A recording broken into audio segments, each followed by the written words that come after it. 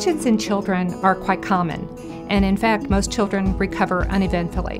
When the infection is severe and becomes life-threatening, and you need the addition of a consultant who's an expert in specific infectious diseases, that's when you may come to Children's Mercy and see me.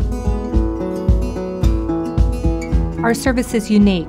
There are only about 1,500 board-certified pediatric infectious disease experts in the United States. There he is. As such, it's our job to know the most about infections that are common, and these might be infections that have been known about forever, and to know about the infections that are emerging.